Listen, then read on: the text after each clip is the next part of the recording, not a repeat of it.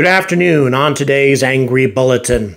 In our latest update on the NASA CLPS mission, it appears that Intuitive Machines is doing a fantastic job of getting their probe to the moon in excellent condition. Everything thus far has been going very well with this probe, a couple of minor hiccups, but for the most part, things could not be going better. The probe managed to take some very spectacular images of our Earth as it left the planet behind, and it also set a very crucial milestone which few people expected this company to set. And meanwhile, back here on Earth, Japan and JAXA, together with Mitsubishi Heavy Industries, have bounced back in a huge way, successfully launching their latest rocket into orbit.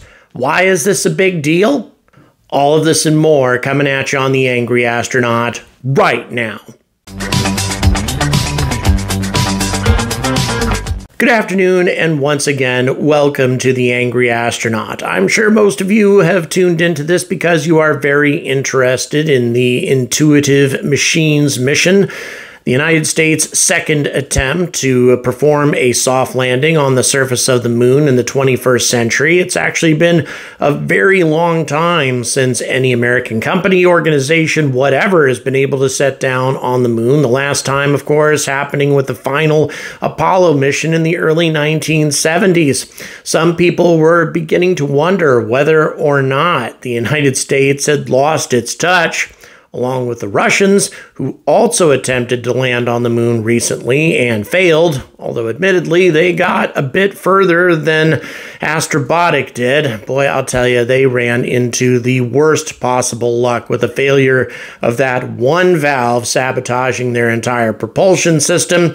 Let's hope that they are much more successful on their second attempt, especially given the importance of the cargo that they have on board. But this episode is going to be focusing a lot more, obviously, on Intuitive Machines and what they've been accomplishing. And they have carried out some unique milestones on their way to the moon, where they're going to be attempting their landing on the 22nd of February. By the way, at that time, I am going to be in Washington, D.C. Thanks to you guys, thanks to my supporters, I'm going to be able to attend an FAA commercial space conference where I'm going to have an opportunity to meet a whole lot of power brokers in the commercial space industry and bring a lot of fantastic content your way. But before I get to any of that, we need to talk about what happened in Japan.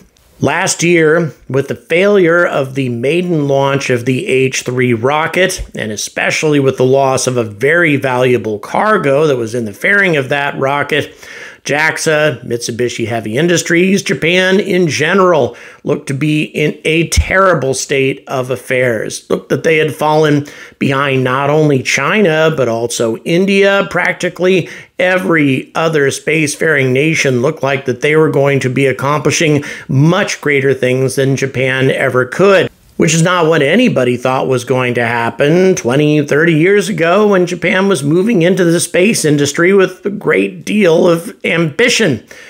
And it seems that Japan now has fallen significantly behind. And their economy, of course, also struggling at this time. So a lot of people were really questioning whether or not Japan was a failed player in this whole game. But now they've proven otherwise with a successful soft landing on the moon. A mission which, in spite of the fact it didn't go totally smoothly, it managed to gather a lot more data than anybody was anticipating. Really an unqualified success on the surface of the moon, and of course Japan being only the 5th nation in history to successfully land on the moon. So very impressive. And now the H-3 rocket has carried out a successful second flight with no flaws whatsoever. It was able to deploy its payload, and this has changed things dramatically in terms of how competitive Japan is going to be in the world of commercial spaceflight. But why? I mean, what makes the H-3 rocket special? It's an expendable rocket with solid rocket boosters. What's so exciting about that? Well, we're going to find out right now. Go for launch. Main engine start. Main engine start. SRB3 点火、リフトオフ。So it boosts up ignition and lift off. H3 ロ試験機2号機は2024年2月17日午前9時22分55秒に種子島宇宙センターから打ち上げられました。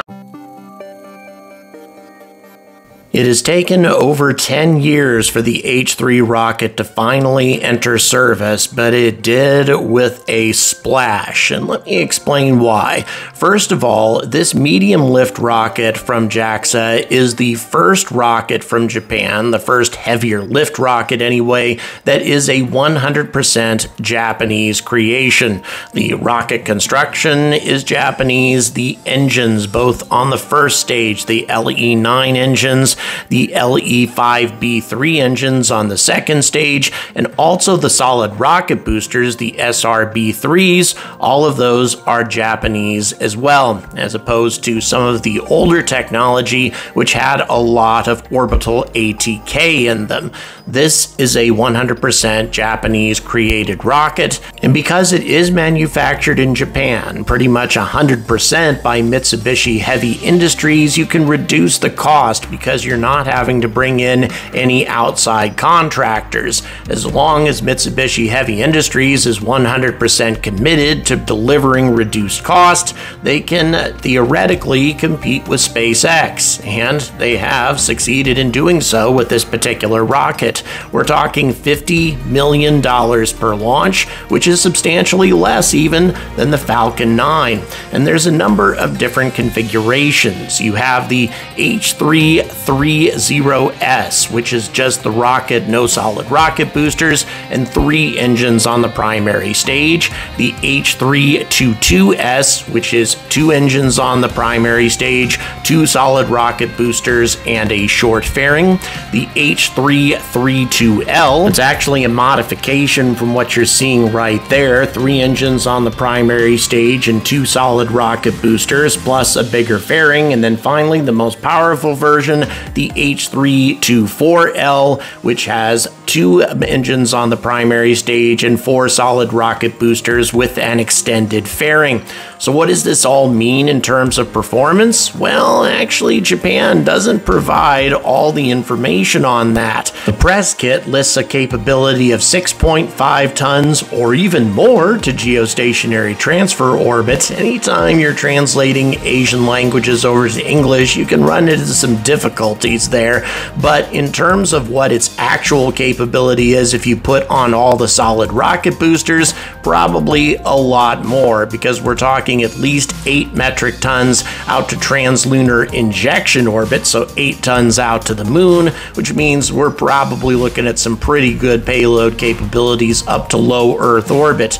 And they're also talking about a 3-core version similar to the Falcon Heavy that would be able to carry almost 30 tons to low Earth orbit. So definitely some significant capabilities working out for this rocket in the future. But what difference does that actually make? Well, first of all, if you're less expensive than Falcon 9, it means that Japanese payloads are no longer going to have to be looking for American launch providers to take them into orbit as they were in the past. SpaceX's absolute stranglehold on commercial spaceflight is starting to erode. You've got India, you've got Vulcan Centaur, and now you have the H3 competing with what Falcon 9 does, providing at the same price or perhaps even less for similar payloads or perhaps even bigger payloads. Yeah, Vulcan Centaur is more expensive than Falcon 9, but it carries much bigger payloads as well. It's more of a Falcon Heavy competitor. And of course, India has a significantly lower cost for getting to low Earth orbit as well for modest-sized payloads. So that being the case, we have competition coming back to commercial spaceflight, which is exactly what we want.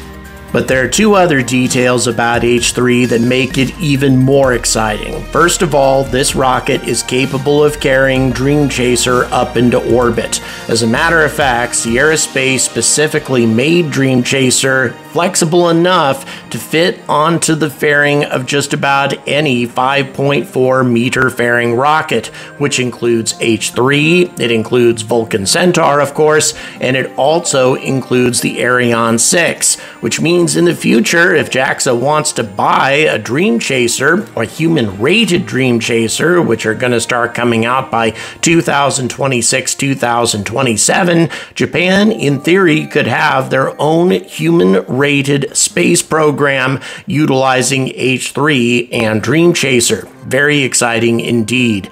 But it gets even more exciting because, as all of you have probably seen before, we have the Toyota Moon Cruiser, and H3 was specifically built to carry this thing to the lunar surface. And this is an extremely important part of NASA's plan to go to the moon to stay. You don't just want an unpressurized rover if you're trundling about the moon, especially for journeys of thousands of kilometers. This vehicle runs off of hydrogen fuel cells. It has solar panels for secondary power, but hydrogen fuel cells are its primary source of energy, and it has a cruising range of 10,000 kilometers. And that is unquestionably going to be the primary method of not only transportation, but also mobile habitation across the lunar surface. This thing is big enough to accommodate 4 astronauts at a time and over sustained distances, as opposed to unpressurized rovers where you're relying exclusively on the astronauts' own built-in life support systems in their spacesuits, which are only going to last a few hours at a time. The Moon Cruiser should be ready to go by 2029, 5 years from now, and now we know H3 will be ready to carry it. But let's move on to the star of this video, and that is Intuitive Machines and the Odysseus. These spectacular photographs taken hours ago by the Odysseus lander have demonstrated that the probe is definitely on its way to the moon after carrying out its first commissioning burn of its primary engine. And by the way, this was a huge milestone. It is the first Methalox engine that has ever been lit out in space, and it performed perfectly, at least as far as we know. So at this point, now that the first burn has happened, they gather sufficient information to determine how close this burn has brought the trajectory to where it's going to hit what's called the B-plane, which is the equivalent to the square on the backboard of a basketball hoop. If the basketball player hits the backboard square with a shot, the ball is likelier to go into the hoop. Similarly, if this probe hits its target on the B-plane after the first burn, it's in the right spot and more likely to be captured into lunar orbit. What's going to happen after this is a series of 3 trajectory correction maneuvers, each one smaller than the previous ones as flight controllers dial in the lander's B-plane target. TCM-3, the third burn, is the most critical maneuver because it is the last chance flight controllers are going to get to correct the trajectory before it's captured into lunar orbit. Once the final trajectory is calculated, then the controllers load in a program that will allow the lander to carry out its final orbital insertion burn on the blind side of the far side of the moon.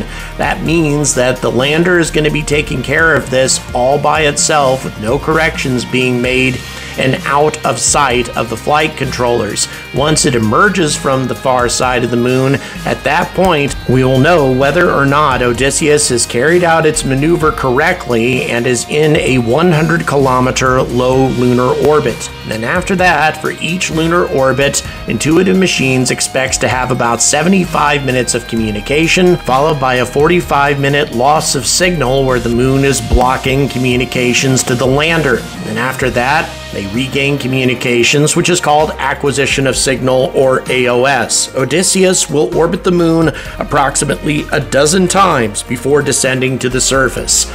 And there's still a ton of things that need to be done before Odysseus is going to be able to safely set down on the moon. You got the powered descent initiation maneuver, then the vehicle will pitch over with the main engine, then it will have to utilize hazard detection and avoidance systems to make sure it doesn't land on some sort of obstruction, then the vertical descent, terminal descent, and then finally, the vehicle will have landed. And I'll bring you all the details on what's involved in that process with my next update. So in the meantime, thank you very much for watching. Please like, please subscribe. Also, please consider supporting me on Patreon. It's that kind of support that allows me to travel to this FAA conference and hopefully get some interviews with SpaceX and Blue Origin representatives, along with a lot of other power brokers in commercial spaceflight, and to gain new insights into how the FAA is going to make the process of approving commercial spaceflight missions more efficient in the future, so this entire industry can take off the way we all hope it will. So until next time, guys, I urge all of you to stay angry about space.